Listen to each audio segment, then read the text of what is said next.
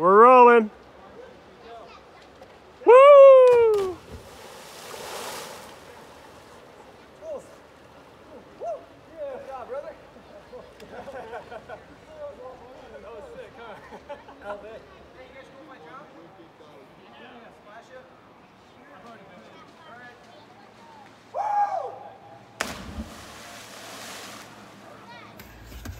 How you doing, man? Doing great. I appreciate you doing this. Yeah, I'm thankful It's for super the cool, opportunity. Yeah, definitely. There's your skewer. Yes. You break right into the marshmallows, huh? Yeah, yeah. Did you want to do the honors with lighting it? Sure, I'll try this thing out. I've never seen a fire pit quite so efficient. How much do you add? Just that much? You can add quite a bit. This stuff was out of stock for a while there, you know. Was it? Everyone was making their own hand sanitizers just for COVID. Oh, really? That's Okay, just yeah. the I jam. remember that, man. Everybody needed some isopropyl alcohol for that. I used it to make panels. I used it to... Oh, really? When I didn't know that. I buffed back the aluminum. It's like a coating on the aluminum for my oil paintings, and then apply. Is it good to go? Yeah, yeah. Is this thing exploded? Yeah, just go for it. Oh, God. No.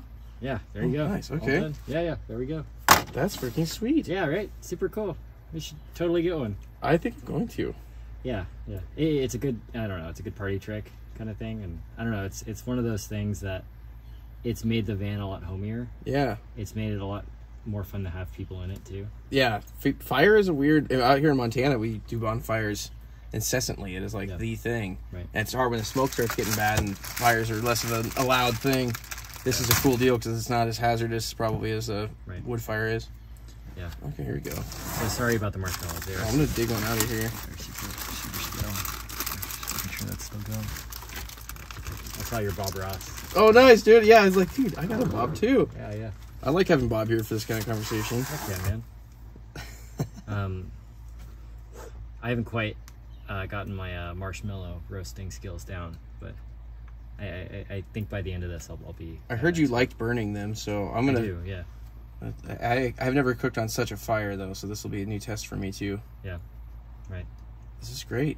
Yeah. And sorry about the stale marshmallows. I only have one bag of marshmallows that I bought a while ago. It's like, you know, I'm pretty sure they don't expire. No, they can't go bad. Yeah. I've never seen a marshmallow mold or anything. Yeah. I think ants can get into them. That's probably the worst that can Yep. happen. Okay. Well, so I guess you want to introduce yourself at all? Yeah, sure. Yeah, my name's Ken Yarus. I am a landscape painter out here in the beautiful country of Montana. Live right outside of Glacier Park, which has become a huge inspiration for me in the last few years, being able to really steep myself in that place's beauty and getting, falling in love with the backcountry there. And backpacking in general has been a sport that's slowly just made it a huge part of my life, and my paintings have always been there too. But anyway, I've been lucky enough to be able to make a little career selling my landscape paintings, and they're all oils on, like I said, I paint on panel mostly, but they work with galleries kind of throughout the West, and just applying some of that academic knowledge I took with portraiture and figure. And well, so you went to GCA, right? Yeah, I didn't study long at GCA, to be honest. I started, most of my foundation was really at this academy called the Ashland Academy of Art, which is now, I believe, called Atelier Maui. Yeah. Semyon Bilmez is the lead instructor there. He's an absolutely, wonderful teacher, but the Russian intensity is very palpable. He's a very intense Russian man that studied in Soviet Russia. He brought all that with him, and it's amazing resource to have. I was very thankful for that introduction to the academic world. Not that it was an easy one, because he and maybe it's a part of the academic thing where you're supposed to leave school crying, but it didn't happen very much, but it did happen. Yeah. Just intense. Right. So when they decided to move the school to Hawaii, I opted to try out a new academy, and that's when I found my way over to GCA in New York, and this training there was great. Also, worked with Jacob Collins and a lot of the other professors there, Edward Minoff and Tony Surinage and Scott Waddell. Just awesome, powerhouses. And New York City was just horrible. Yeah. I couldn't do it. That was like the city. Like if anything made me a landscape painter, it was my time in New York. Right. Yeah. Well, it seems interesting. I mean, it seems like all of the great schools are in metropolitan areas, whether it's St. Petersburg or Grand Central Academy or Florence Academy or until my school. Yeah. No, it's. I think it's there for a lot of reasons. The Met was a fantastic resource that we could all tap into, and for art education, maybe it's just the prestigiousness that cities kind of bring to the picture. Yeah. I don't know. Right. And they were studying. There was figurative is what they were working with. It was it was a lot of narrative based work, or still life, and just none of that really. I won't say that the skills didn't apply to landscape, because they absolutely have. But I knew pretty quickly after deciding that landscape was going to be one of my pursuits that I needed to come back to where the landscape was inspiring to me. Yeah. Well, it's something I've seen. I went to the Watts Atelier for a few years, and I've been studying at various art schools just all around the world. And so something that I've seen that's really common is that I don't want to say common, but I see a lot of people like get into the school rut where they don't stop studying necessarily. Yeah, you're never good enough. Never good enough. And I fell into that for a long time too, and I still have that mindset of hyper academic focused drawing, where when I'm not doing things that are academic, I feel guilty or something. Yeah. Oh, man. And I guess something, the part of this podcast is like, trying to talk to people that have like found their own creative, it's like you went through this highly academic figurative thing, and now you're doing this landscape thing in Montana, and it's like completely different from your education, but it's still applicable. Oh yeah. I mean, and I'm sure you would agree or attest to the same fundamental truth that say that, drawing is so my neighbor's coming by with their turbo diesels. We're in Montana after all. I like to think of it as akin to learning like a language, and that poetry, all the stuff we're shooting for is past some of those fundamentals, and like drawing is just one of those fundamentals. And I think there's that, I don't know, I get made fun of sometimes that it's like those who can do, you've heard this, like those who can do, those who can't do, teach. Like those who could paint would do figurative or narrative or multi-figurative or whatever the holy grail is of the academic learning. And those who can't do, paint landscape. Like if you couldn't draw, well, at least you always can paint landscape. And that's maybe true to some level, but it's also bogus in the sense that really, really excellent landscape painting involves really accurate drawing. And learning those tools is, it's not totally limited to just studying landscape, Yeah, absolutely. And honestly, I found that, like, I mean, I've done a lot of figurative studying, and I suck at landscape stuff. And it's like, again, it's. I think that particular way of explaining landscape stuff is, it's obviously way more complicated than that. Oh yeah, yeah. And to make a beautiful landscape, beautiful landscape or concept art piece or something, it takes a lot more than just knowing a lot of figurative stuff and knowing a lot of academic stuff, and it has a lot to do with storytelling and narrative and all that kind of stuff.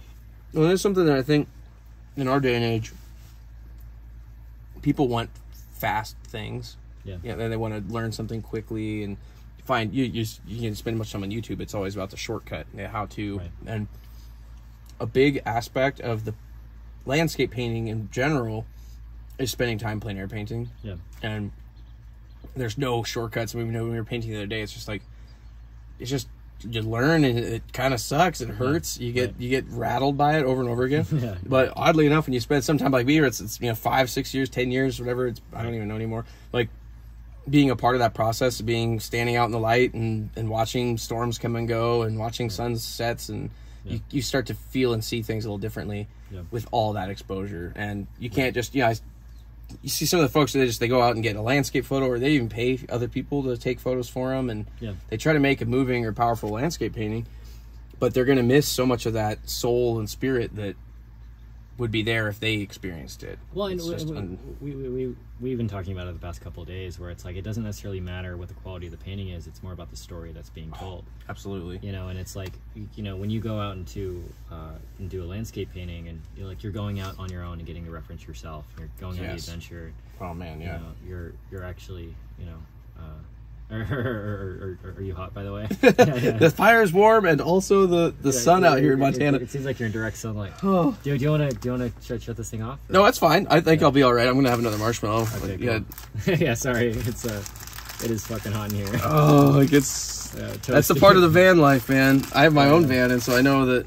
Well, it's confined, insulated space. Yeah. So this is like actually, And the weather outside here is it's at least 90 something today. So yeah. I made the mistake of wearing blue jeans. Yeah, I have a sweater on and stuff. You're impressed with the sweater. Yeah. Yeah, I think that's the part where it's funny. I've had to teach a workshop or do any kind of. It's like, that kind of soul that's in it, and the kind of repetition or like experiential value that helps make. And I think it's the same thing with which helps good portraiture and other things, of people being able to react and resonate with something deeper. It's not necessarily ultimately that person needs to know that person to make a good portrait, but knowing and loving people is probably a big part of making good portraiture. Yeah, well, and I think it's like when you're doing a portrait, you're telling the story of that person, and art is only ever about how other people feel about it. Yeah. When you look at it objectively, a painting is just like oil goop on a piece of like paper or canvas, essentially. Yeah. Like, you could break it down as being this ultimately meaningless thing pretty quickly. Yeah. But it's obviously not that. I mean, people will pay $500 million for a painting.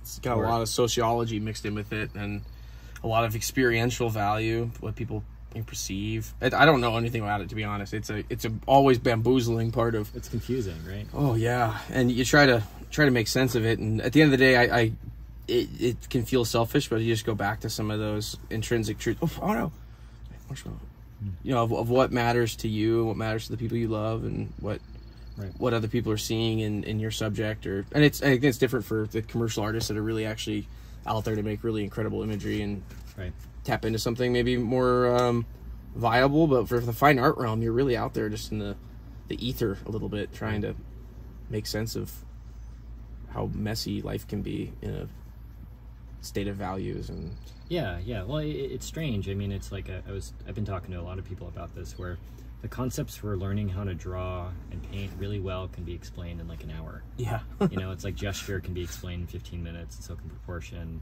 Mm-hmm. Everything can be explained very quickly, but it takes like 30 years to actually understand it, Yeah. To make it make sense in your hand when you're trying to move it. Yeah. It's like, how do you, tell a story with gesture, or just gesture, or just color, or just, using a landscape, and how do you evoke emotion? And, well, that's why you get back where that academia stuff is, where you can be just hamstringed by the challenge of it. Yeah. And that's maybe not. I think in the trying, we talked earlier about trying and failing, and how that's like a part of the. If we were to go out and try to learn to draw and only expect to feel successes, or in trying to make important art, is probably like the same kind of thing. Like, you're going to try and you're not going to be accepted, and that's going to hurt really bad. Right. But you got to keep showing up to the easel to some degree, and willing to trust your vision, or trust your what matters, and hope that it can resonate somehow. But it definitely takes a. Yeah, well, it's part of the reason I'm really impressed with guys like you, like doing the whole fine art thing, making oil paintings, like, because it's hard. It's way harder than just like being a banker or being a lawyer, or even just like doing it digitally, right? It's like doing it digitally is like, it's like the more efficient way to do it. But there's something about the story of you doing it traditionally that's important to you, Oh yeah, and that pursuit was hard to find, even to say. I mean, I was thankful for the academia, because it in the modern state art school, or any like art center and some of those places would have some of these classes, but to learn some of the long-standing history of oil painting and drawing, and like it's just like, you took drawing 1, drawing 2, you're good, right? Drawing 3 maybe, anatomy class, it's like, no, you got to just do it. You got to be sit in front of a thing, right? Do it for 6 hours a day, and oddly enough, you end up doing it as an artist professionally, and you're still in your easel 8 hours a day. Not that it always works out that way, but there's just no shortcut to those. I always say hours for powers. Like, you gotta trade that out. And don't lose your heart along the way. That's the part that's, like you said, some people just get so caught up in the being better. And Seth Godin is linchpin man.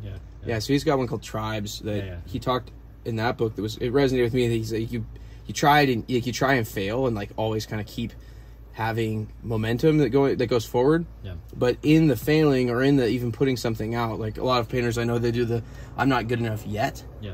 And it's like you don't even probably know what good even totally is until you go out and like fail a little bit and you start to realize, well, maybe I actually was kind of onto something now. If I go back and look at paintings from like 8 years ago, I can still see little shreds of like what I paint right now, you know?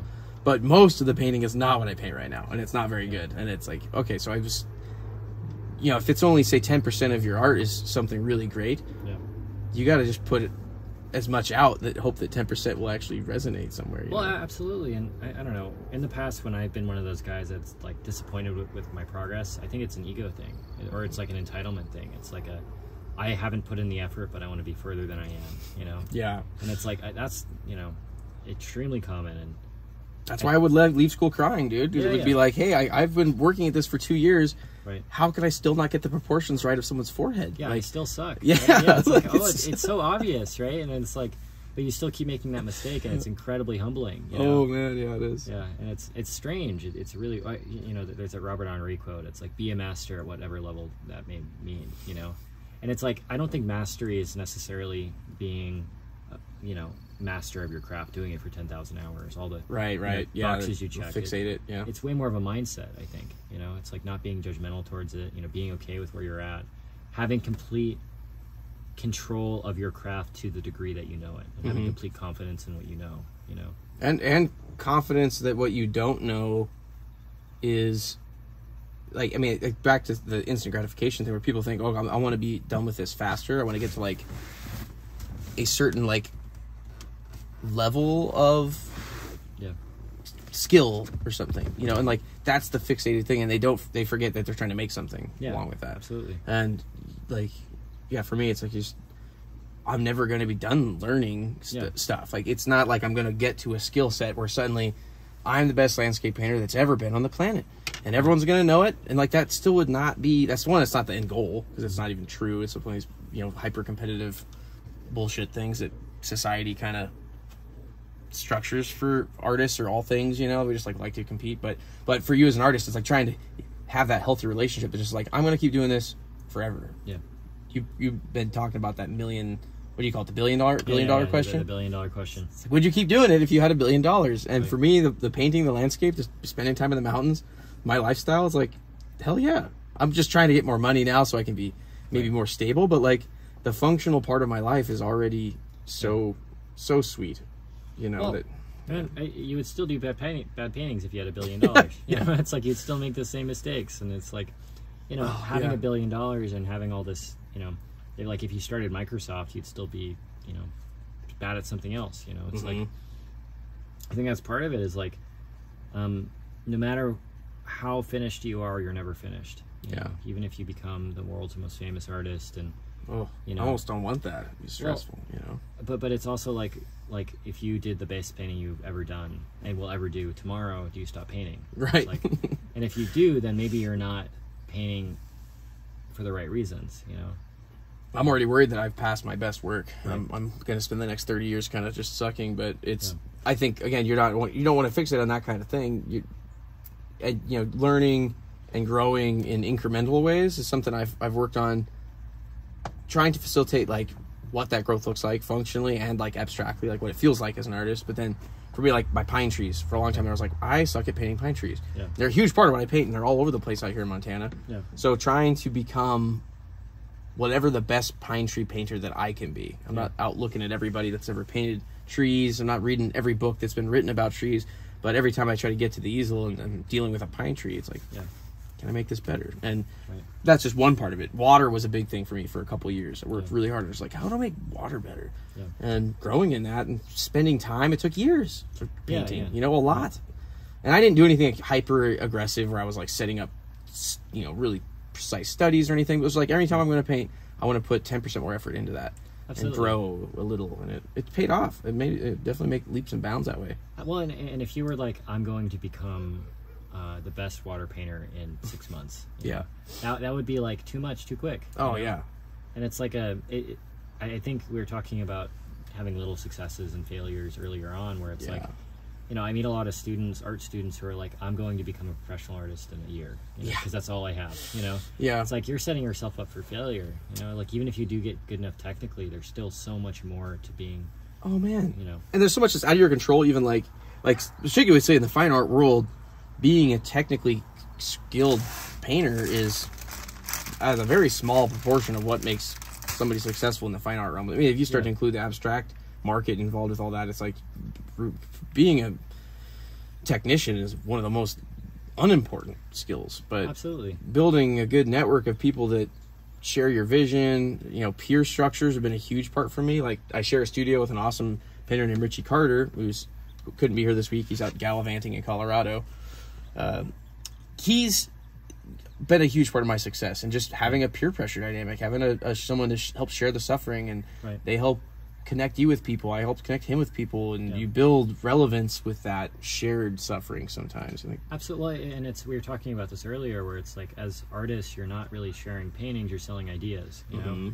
And the way that I see being a technician as an artist, it's more of like learning what an independent clause is in English. You know? I couldn't define what an independent clause is. Me neither. But I can speak perfectly fine English. I can communicate to you like a normal human being, and I think that's the same way with studying academic anatomy, or, you know, academic stuff, to past the point where it's kind of lost its utility. You know, you don't need to, like, I don't know the purpose of a semicolon, you know. Maybe I'm a moron for not doing that, but it's like, I could, you know, write a sentence and, you know, get far enough. I throw them out there occasionally just to seem smart. That probably end up looking more dumb. Right.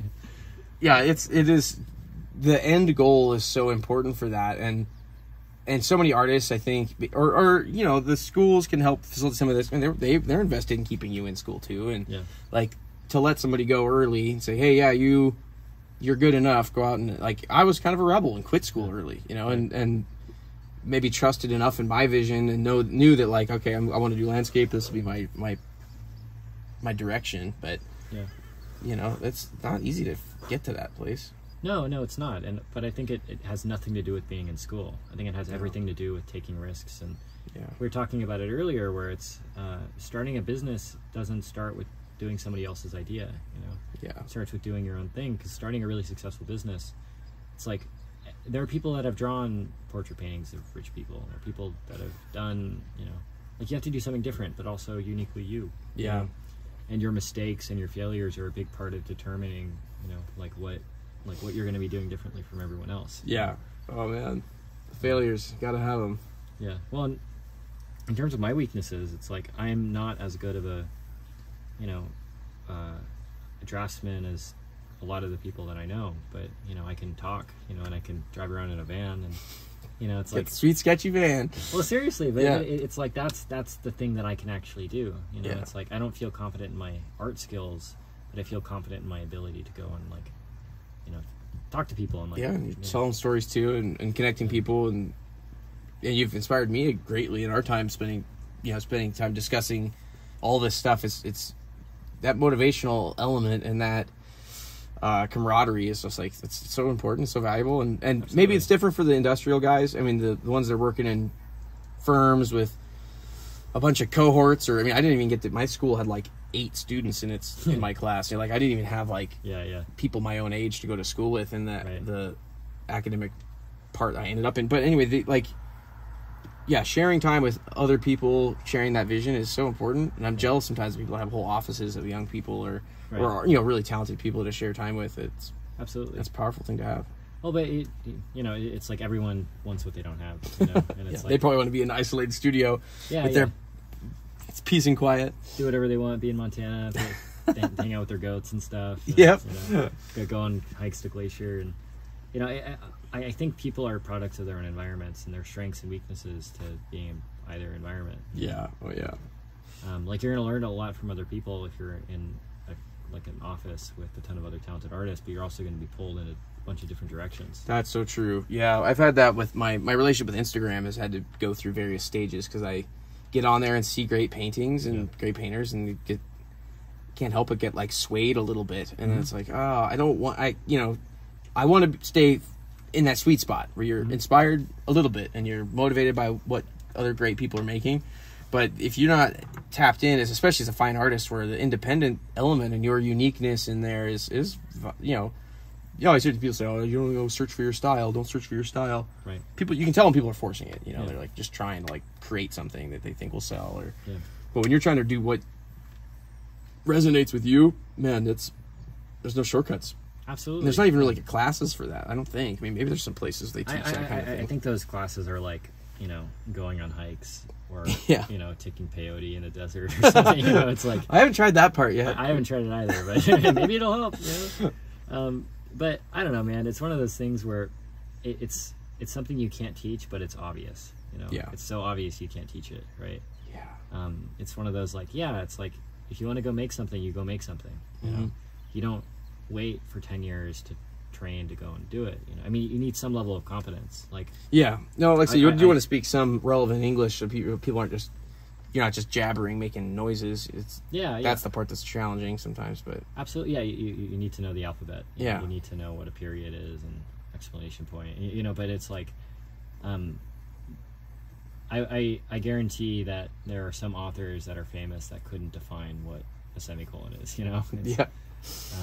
And when you look at it that way, it's like I think everyone, especially now, has the tool. We were talking about this earlier, where you were wishing you were young now, because the amount of tools out there. You know? So many tools. It's incredible. I mean, just see what Proco's channel's like. It's like, dang, there is so much stuff that I would have given my left hand for. Maybe not my right hand. That's my drawing hand. But I'd have given at least the left hand to have access to some of that when I was a kid. Right. Trying to make sense of it all. And, you know, like, forums were like the best. I remember conceptart.org or DeviantArt being on there and trying to get inspired. And it's just like, those things are, the tools now are great, man. And it's exciting to think of what the next 10 years in people's skill levels resonating, and then, but also, the relevance level. Hopefully more people can learn to enjoy art. And that's a thing I wonder a lot about in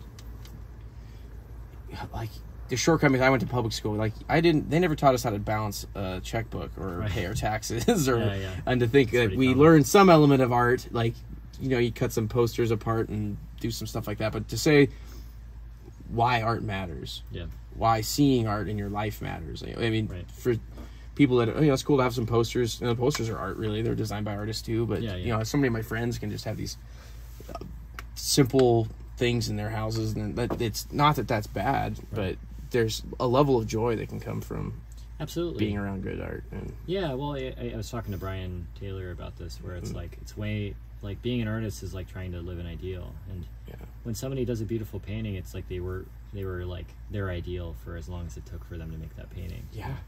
And when you own a painting by somebody like a brilliant artist, you own a little bit of their like divinity, or their you know, chi, or, you know, whatever you want to call it. You know, it's I can't. I've been trying to figure out a way of explaining it to my collectors. You know, you say thanks, you send a thank you card, someone buys a painting, but what they're doing is allowing more like life to happen for me, like in a way that is certainly, like, some people find other ways of funding their creative endeavors, but if you're selling to sell paintings for it, I couldn't do it without them. And when they choose for whatever reason to support that with their hard-earned money, it's like it is kind of like almost a spiritual thing. It'd be like, well, thank you, that means a lot. It's like, no, it means everything. It is incredible, the fact that you saw something in what I made, that you would part your money with it and share that with my life and allow me to keep doing this is like incredible. Absolutely. Well, and it's like they took time to earn that money, right? And it's like, that's actually a bit of their life, right? Like, we're talking about time, right? Literally, it's like they've given me some of their life, and I've given them some of my life. And it's an exchange of your time, right? And it's really weird to think of it that way. It's like if you live for 80 years or so, and it took you a month or 2 months to make that painting, it's like, you know, or even if it took you a year to make a painting, it's like that's 1/80th of your life you're giving to the person, you know? And it's strange. Or how many paintings do you do in your lifetime, too? And how many of them would be masterpieces? Like I said, it might be only 10% of what you might make will be considered something like really good. How many paintings any painter threw away in the trash? How many Michelangelo's got stomped on and thrown away? You know, like, they're all vital to him making those masterpieces. So for us as artists, it's like, keep making, keep making. That's our main job. But it's so cool when people in society, and if they're the wealthy people that do help make decisions like that, or for, you know, if you're trying to branch out and reach other levels of buyers, like having them support you in that is like, I don't know, it's like history in the making, kind of. Right. If it didn't, they weren't. So if Michelangelo didn't have the Medicis, then we wouldn't even know who Michelangelo was. Yeah. Medicis are just a part of the story. Right. Well, and like, how many Michelangelos were there too? It's like maybe there are a bunch of Michelangelos, but Didn't have the Medicis. I know. Yeah, It's that's why it's to me almost like creating education that is about, even I do it with some of my friends that are just young professionals that are starting to succeed now, and like taking them out to art openings and showing them art books and trying to get them. It's like, you know, you don't have to be an artist to appreciate art, and you don't have to be an artist to start to understand nuances and learn how to critique. Like, that's a fun thing I'm trying to get my friends to really, it's like, let's have critique time. I want to hear what you think, and I'm going to help you learn some words that help make that easier for you to be a part of this process. Absolutely. And they take authority in it. They start to step into it, and they're like, I this is the kind of art I resonate with. Absolutely. And if all of us artist friends could manage to get 10% of our friends to do that, the art world would be a lot better state, because there'd be more art appreciators in the end. Yeah. So it's cool. And I guess my opinion on the best kind of art critique, it's not like technical stuff. It's never the technical stuff. It's always just like maybe like talking about their intentions and how they could have been more successful with certain, maybe moving the light. Oh yeah. Tell the mood a little bit better or something. Or, I mean, for landscapes, one of the age-old frustrations with it, people will say, oh my gosh, that's the Rimrock Trail, or that's the whatever trail, somewhere, and it is not that place. Right. It's like, oh, I'm not going to tell you it's not that place, because fundamentally you should get to a spot in at least some landscape painting where it's like, that doesn't matter. If you resonate with that place, and whatever's going on in that thing brings you some level of joy, and like, buy it or make it a part of your life if you want. But I don't need to like one of my favorite painters, like Beardstad or Thomas Rand, they'd always title paintings like a scene of the Rocky Mountains. Right. It's like, oh, what a get out of jail free card. Yeah. I want to start using that. Yeah, totally should. But, I don't know. I think it's like the whole painting thing is like, people see value in your paintings that you didn't intend. It's incredible. And it's like, at a certain point when you put a painting out there, it no longer becomes yours. It becomes the people that are engaging with it and interacting with it. Yeah. It's like, if you look at any Sargent painting or Velázquez or Raphael, it's like they represent more than just what the painting meant at the time. Like, a Sargent painting might have represented doing a portrait of a rich person. Now, right, that he didn't even want to hang out with, or just was forced into. Right, but now it's like a beautiful example of brush strokes and color and shape and technical mastery like we can only daydream of anymore. He's right. And those are the things you can't ultimately control. I mean, that's, for me, there's a level of like frustration I can get if I do think too existential about why I paint sometimes. Right. And when I get to trying to make something that's excellent and try to be genuine, right, you think maybe if you try hard enough, something good will happen from that. It feels a little bit like faith. You're just trying to go out on something that you want to believe is true. Right. Oh, you're almost out of fire there. Could add more, but it would make it hotter in here. It will make it even hotter in here. I am already boiling. Yeah, sorry about that, man. No, it's fine. It's my fault. I should wear a tank top. Check that this is still going. Okay, we good. Still running. All right. Make sure this is. Hello. Oh yeah, that's running, I think. It might be recording from the. Oh no, it's recording from. Okay. Little technical troubleshoot real quick. Yeah. I think it's okay. We'll figure it out. I don't know, man. All this stuff is so like. I guess I still am a student, but when I was like taking classes from people, I felt like it was like there was a right and wrong way of doing art. Yeah. And I think that's important. That's an important stage to have, because you need somewhere to go as a student. Yeah. But the older I'm getting, the more I like the more abstract, more feelsy stuff, the more impulsive, and it's like, I think that stuff is more honest and more freeing than something that's like just trying to be a beautiful painting just for the sake of it, just to be worth more money or something. Yeah. There's my friend Tyler, which hopefully you're going to meet Tyler Murphy here before too long. He's a bit of a amateur philosopher. He studies all these books and brings up all these great ideas that I never smart enough to retain. But one of the things we went on about for a while was this term. It's very hot, by the way. Yeah, just we'll burn a knuckle hair off there. He was saying it's the but and. It's like this and that. Like to say you're going to overly fixate on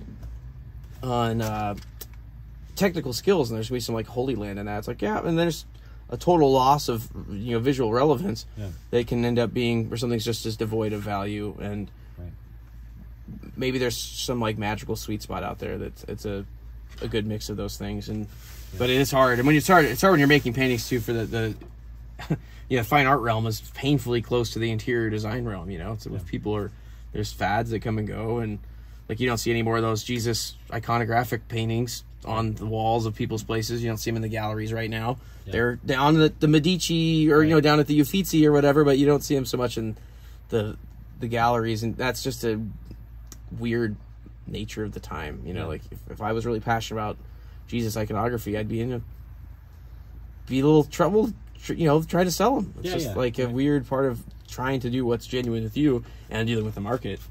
Boy, it's really hard. Yeah, it's really difficult. I mean, I think that there's like a reality where you have to pay your bills, but you're also an artist too. Yeah, and it's like no matter how much you need to buy food, there's also like if it was about money, you would have done something more efficient. Oh yeah, I always say that. So I would just quit painting to make money, and the fact that I get to do what I do and can be passionate about it, it feels like that like kind of dream come true. And it's taken 5 years of like suffering to kind of like, not even, I would say it's taking longer than that, but if you added all the school time up, but even just the time to go full time as a painter and not quit doing part-time jobs and quit finding other ways to make money. And even psychologically for me to quit saying, if I can't make it, I'll do this. Those are all narratives and fighting I had to do in my head and work with other young painters about, where it's like, man, what the heck are we doing? And sticking it out it feels almost like a starvation game. You just got to like make it, just keep slinging paint, keep trying to improve and do it for this abstract level of reward that doesn't make sense. But well, going back to the $1 billion question, it's like you're not doing it for money. If you want to be the best painter, you actually can't be trying to be the best painter. No, you have to be doing it for those abstract, arbitrary reasons. Oh, it's such a it's kind of an oxymoron. Yeah, it's so ironic. No one's gonna care what you have to say if all you want to do is make money. It's like the thing that you want to do to make money is going to go out of fashion, and you're going to be out of style. You're not going to actually be able to make any money. Or you make a lot of money quick and then you don't make any money, and you got to rebrand yourself or rework on that, and even to say, Kenneth Yarus Fine Art is a brand, and I'm working on like all that stuff feels distasteful in regards to trying to make art and be. But there's like little levels of that to take in with stride and say, okay, yeah, like I am trying to sell what I make, and who wants to buy it? Where are they? What are their values, and how will I be able to connect with them and resonate with them and build a type of community? Oh, hummingbird, that's awesome. Nice. Oh, it's so beautiful. Wow, look, it's just chilling. It's right there. It's tiny. It's like a baby. Yeah, I mean, those are the cool things. Like those are like the fun questions of business. So it's not about how I'm going to make money, but it's about how I'm going to connect people and connect with people. And that's crap, you look at how Facebook, they're, the empire that just happened in such a short flash of human history. And the whole premise of it is just connecting people. Absolutely. Like to say that art isn't a part of that, or that art isn't valuable.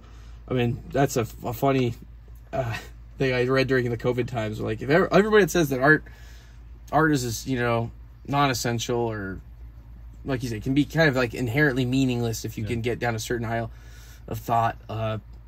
Like in this quarantine situation, locked in your house, if you can go ahead and imagine not having any music or any TV, any video games, or any art on your walls, or any furniture that looks like remotely pleasant, or a appliance that looks like, the level of art and creativity that's we're automatically steeped in is so important. And like, absolutely, well, it's like if art wasn't important, it's like I've been all over the world and I see such a wide variety of how things are built, and how things are decorated, and the aesthetics. And it's incredibly important. I mean, if you go to Phoenix, Arizona, you'll see like clay houses, and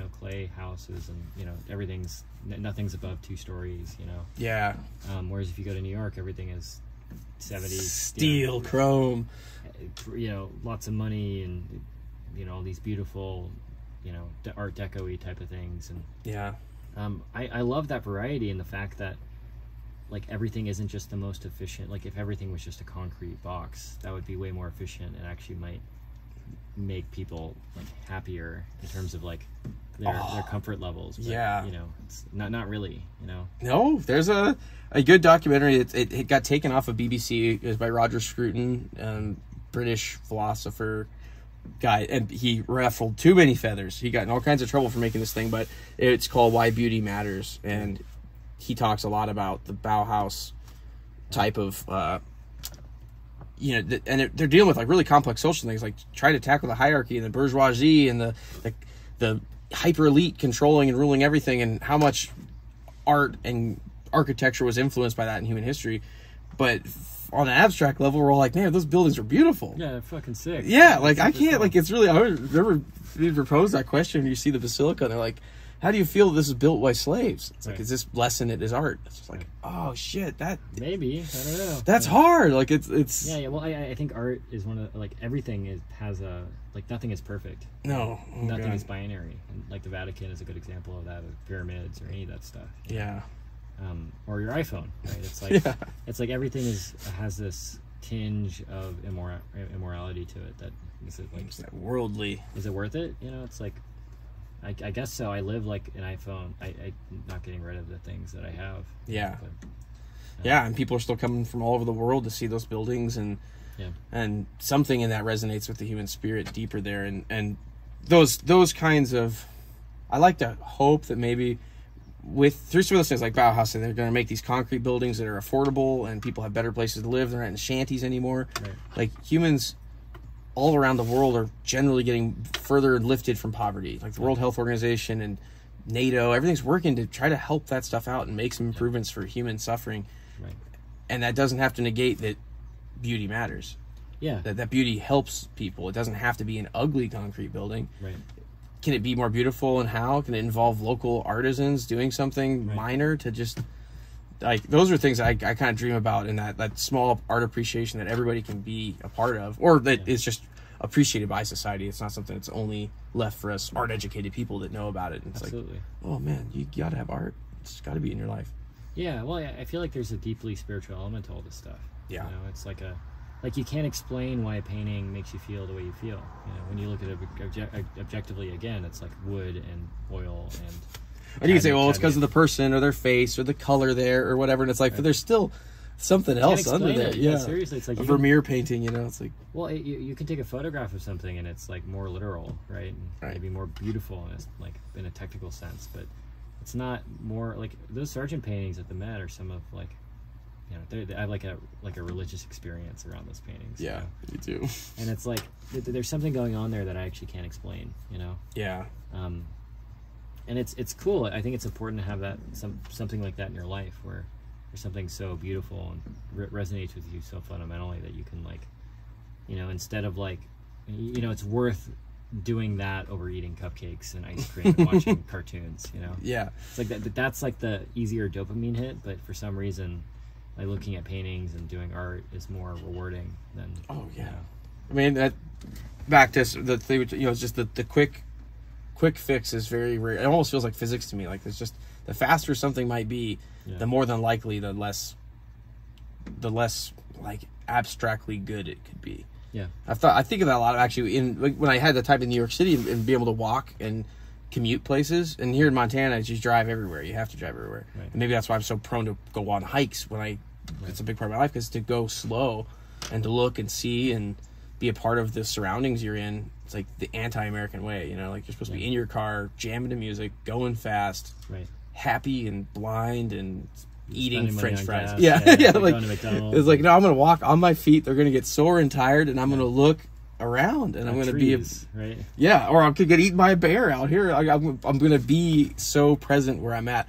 And I had that in New York too. I go into some neighborhood, but I'm scared, you know, I'm in this, like, rough neighborhood, and it's like, have to be present right now. And it's a crazy, refreshing feeling compared to being just numb. And absolutely. Well, and again, I don't know. It's like people live for, you know, 80 years, and when you really, like, take that out, I mean, I think most people live like they're gonna live forever. Yes, yeah, absolutely. Like most people don't live like, and I guess this is like a potentially arrogant thing to say, but I think most people don't live like every day is precious. Yeah. It's like every day really is precious. It's like the fact that, you know, we were born in a place where we don't have to worry about being killed, or we don't have to worry about polio or starvation, or we have running water. All my siblings are still alive. Yeah, I'm lucky for that. Yeah. Well, and it's like, you know, and like we're like, that would be lucky, you know, if you're born in America and, you know, you die at, you know, 40 or something for a long time. But yeah, like there are people that there's been realities in the world where you're born and then you are a slave and then you die at like 15. Yeah. Ooh, imagine all of human history. It's not a very fun picture. Yeah, and it's really there's been like 108 billion people that have been alive. Really? Yeah, I've never heard that. I've always wondered what that number might be. It's 108 billion about. They Holy think, yeah, like geez. so many people, like too many people, you know. Wow. And it's gonna keep going higher and higher and higher, you know. And it's like, it's not too long before there's gonna be 1 trillion people that have survived and lived, you know. Jeez. And it's like everyone is living those independent, having independent thoughts, independent lives, and yeah, you know, it's like trying to make sense of everything. Yeah, I mean, when I was younger, I'd make these insensitive jokes toward, you know, just being a dumb kid. But yeah. The older I get, and the more I think about, like, you know, making those kind of jokes and thinking about that stuff, it's like, wow, that was like a person. You know, it was like a human being. That was like us, right? The fact that I lose sight of what to be gracious for is, I think that's like the worst possible thing I could do. Yeah. Well, that's one of the easiest things to do too. That's the like browsing Reddit too much, or you know, just getting angry at some dumb thing on the internet. Oh man, like, giving up your peace. Yeah, seriously. So I think that would, like, being an artist, you're kind of, I won't say you're charged with that kind of like mission, but you kind of are, like, it's a big part of what you're gonna think is gonna resonate with what you make, and or those things are correlated together, and so be mindful of what your thoughts are and what you're fixated on, and what you're wondering about, even like what you're curious about. And it's good to be around people that challenge that. Sometimes it will, you know, I've got a lot of peers, and they make me wonder if maybe what I'm doing is wrong, or maybe there's levels that I'm missing, or depth that I could attain that doesn't even apply to the technical stuff. And then there's the technical friends that help you keep up on that. And so for anybody that's, you know, listening to this podcast, they're artisans or artists that, like, just keep those channels open and stay curious. Well, and I think it's part of it is like knowing that you do have weaknesses, and like there are going to be things that you just can't pay attention to. You know? It's like, I don't know. I know almost nothing about accounting, you know. Yeah, that's probably bad, you know, it's probably pretty important, you know. Somewhere my accountant is don't even try to explain it to me. Yeah. It's so hard. Yeah. Well, and it's like, I don't know much about like how to like build a house or unclog a toilet, or, you know, fix an electrical system or any of that kind of stuff. And it's like I have so many, like, I know almost nothing, you know. I'm like a moron, you know. Not really, but it's like everyone's a moron in their own way, because you can only focus on so many things at a time. Yeah, and you're better off being an expert at one thing. That is a dynamic of trying to become a very good landscape painter. You know, it's like, all right, I could do some portraiture. I had some of those skills. I just didn't have the love for it. Right. So deciding, all right, I'm gonna be, this is my thing. This is what I love the most. And it's not that it's the only thing I love. I love all kinds of stuff. And sometimes I don't really love landscape that much. I get rained on and stormed on about there trying to paint or make beautiful pictures. And it's like, you know, landscapes can be awful. There's insects that are constantly eating you. Right. And you can't put all that in the painting, because you're applying to this higher sense of, you know, the spiritual element of those places. But sometimes you're there and it just sucks, you know? So those are those weird dichotomies of just like... and you have to make a sacrifice. You know, it's like, I'm going to oil paint landscapes instead of doing figurative stuff, or instead of doing all this other stuff that I'm interested in. Yeah. You know? And it's like, that's a hard thing to do. And I think that's part of the thing I really admire about artists, who, it's like, I have so many interests that pull me around in so many different ways. And to choose one is like, you know, it feels like I'm sacrificing part of myself. You know? And you are, in a sense. You are, yeah. It should be a very meditative, deep place that comes from, I think. Yeah. And when someone says, oh, you're going to choose a style, It's like, don't just, you just sit down and look around at the business world and say, oh yeah, well, it looks like figures are selling well, or it looks like landscape paintings are easy to do. I should get into that. It's like, I should be a country singer if I want, or I could be it's like what can you sit with yourself with for the next 30 or 40 years? Where do you think you won't ever get bored, or what allows you room to grow in a way that feels like it fits your soul? Like, that's the part. Those are the cool questions that I've had the time to take looks into, you know, and the experiences of life help shape too. You know, you can't. I don't know if you can do it when you're 18 years old. Maybe you can. I definitely couldn't have done it then. Right. But yeah, no. So I mean, I was looking at your sketchbooks earlier, and it seems like a lot of it is just writing. You know, a lot of it is just like writing down your thoughts and your plans. Oh and man, stuff, your thoughts, your lists, writing is a big part of my life, I think, and trying to stay connected. Like, the visual world is like painfully incomplete, you know, it's like just this shadow of everything, especially when you're looking at a painting, which is just this like filter of whatever you're seeing or experiencing. It's like so far back. But yeah, being a professional, I think, involves a lot of organization, and that's a part that wasn't taught in schools. Again, same thing. It's like, I didn't learn that at high school. I didn't learn it in art, especially the art academies, you know. They kind of taught you to sit there and just work on drawings, which is a huge part of, you know, what I do have to do. But holy cow, you got to do all this marketing stuff. You got to do all this other, you know, like spiritual stuff. Yeah, you guys do all this other stuff. Yeah. I mean, like, Art Spirit is one of those books that I think I'm very thankful to have read, because it does tap into some of that like deeper level learning, and that it is kind of journey-esque. You know, you're going in a direction with it, or, you know, it's not like there's some truth out there. He said it's not like you're going to reach some apex of technical skill, or I'm going to reach some spiritual levelness where I'm like, that's it. I've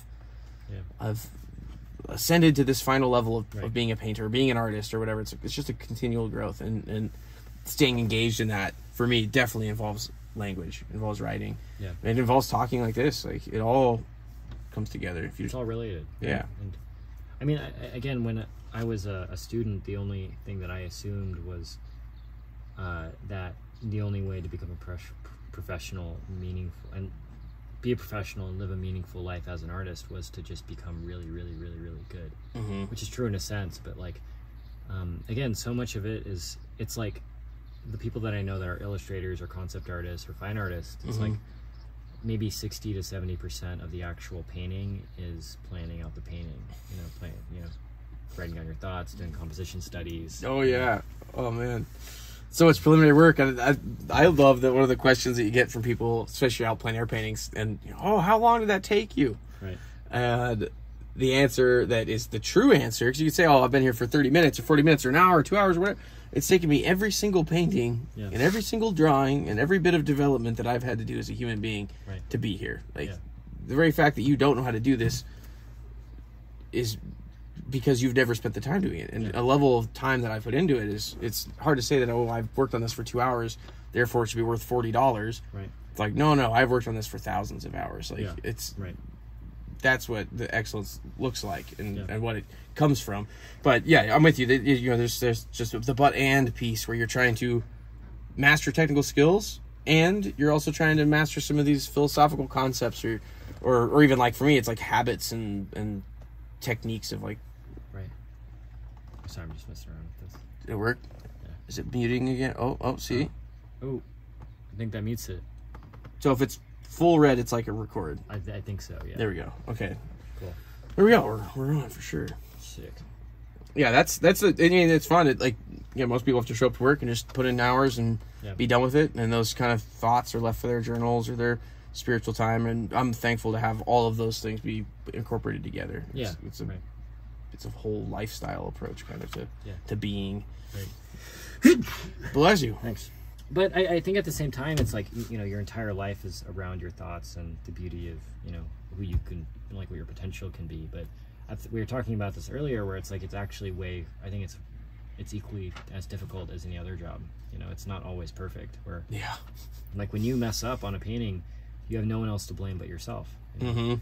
Or when you mess up on anything, it's like, you could have done something better. You could constantly overanalyze how you could have done something differently. Yeah. Whereas, like, if you're a postman or a lawyer or, you know, a nurse or doctor or whatever, it's like, there's so many things out of your control that could contribute to the success or failure, whatever you're working on. Yeah, man. It's at the painter. Yeah, there's just nothing else to look at besides your own ego, all the stuff that's close to everything that you made, and yeah, that's the part that I think it's good to have thick skin. I'm glad for some of the academia, learning with that Russian fella who really laid on the critiques. You learned how to toughen up a little bit in regards to having things go badly, but it still is just, yeah, it's painful, and I think it keeps a lot of people from trying. Right. You know, like, you know, we've talked about the point of these educational things, or the point of getting people to engage in art. A big part of it's just overcoming fear. Yeah, most of it, I think. I mean, again, like we went painting the other day, and I think, you know, the best thing you can do to become a better painter is just to paint. Like, there's no one that can show you the magic trick that'll make you, or the thing that you can do. Unless you buy my size 5 round. Right. Ken Yarus round. Absolutely. No. Your easel, right? Yeah, it's like, then you'll become a good painter. Yeah. It's like, that's not how it works, you know? It's like, snake oil. Yeah. It really is. I mean, that's like the definition of it. Like, I think, you know, having better tools does help, but, you know, just having, you know, we're talking about, it's like having less barriers of entry to just doing it. That's the way you become a better painter. And the reason that's important is the less barriers of entry you have, the more you're actually going to do it. Mm-hmm. And when you think about it that way, it's like, why do you ever not paint? You know, it's like, you get to go outside and hang out. And, you know. Yeah, for me, it's great. But it's all right. I have, like, you know, some Instagram followers, and you know, they're like, "Oh, I live in Nebraska. I would do anything to go outside and paint mountains." It's like, yeah, that's tough. I don't think I'd go to Nebraska to paint landscapes. Like, that's my personal preference. You might have something else that will inspire you there, but there's tons of stuff in Nebraska you can, like barns. And get some yards in there. You know, some Wyethie style fields of wheat, or, you know, like this, to create meaningful art is, I think, yeah, I'm particularly stoked on mountains. I live in a particularly awesome mountainy place, but that kind of beauty is all over the place. Right. And the goal of the artist, or in the pursuit of doing art, man, you get to enjoy that stuff. It's the best.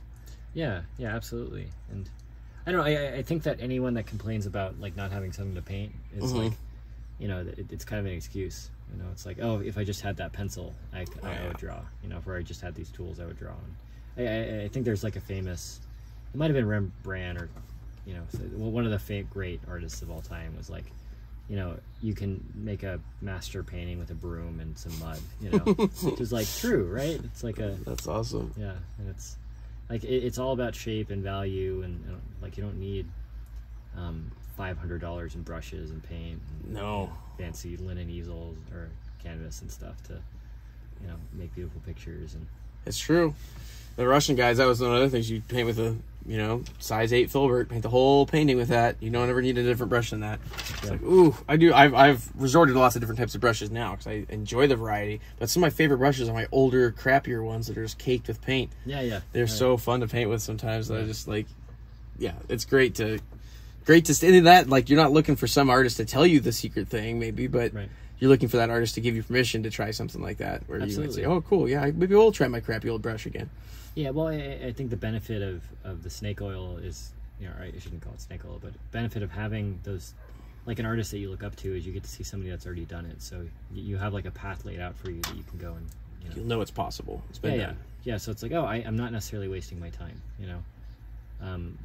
Obviously there's less potential reward there, but in terms of like the success or the success rate of it, it's going to be way more likely to succeed than if you just do it completely on your own. No instruction. And, you know, I'm not bashing art school at all. I think it's important to go to art school. But, me too. Yeah. Like, I guess at a certain point you need to like be confident in the process of learning things and figuring things out on your own, rather than figuring out somebody else's formula for success. Just, I mean, again, I came from the public school like wing of things, and I was never encouraged that kind of thinking or that kind of pursuing, like, to say that you're going to work, like, yeah, you're going to, like, you're kind of trained to be a robot. It's like, just do this thing, and you'll be successful, and just solve this one problem and you'll be fine. And it's like, memorize this fact and you'll be fine. And like that other type of pursuit is just way harder.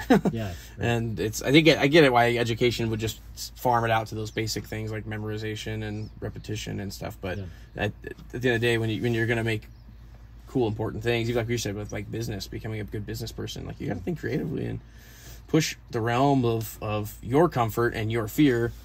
I got a little quote that's on my little board that's everything you want is on the other side of fear, and just that's a good reminder for me that if I'm doing something in a place of fear, that nothing really awesome is probably going to come from it. Yeah, right. It's incredibly complex. I think it's one of those things that it's both incredibly simple and incredibly complex, where it's like easily said. Yeah. I had one of my teachers in school say it's like, you know, to do a good painting or drawing, you just move your arm until you have a good painting or drawing. You know, just again, objectively true, but not really. Yeah. Way more complicated than that. Oh man, I always thought good painting is good thinking. Yeah. And that was a good. And I know what I can get stuck in stinking thinking, and maybe that's what the journals are all about, or the writings and everything. It's just like I got to get myself out of there, because it's not that I'll have a bad day. It's like I could go through a whole bad wing where I don't make any good paintings, or you know, I won't ever get out of it if I don't start thinking outside of that box. So fighting the stinking thinking is a big part of what I do. Absolutely. And it's challenging, but yeah, definitely. I don't know if I have anything else to talk about.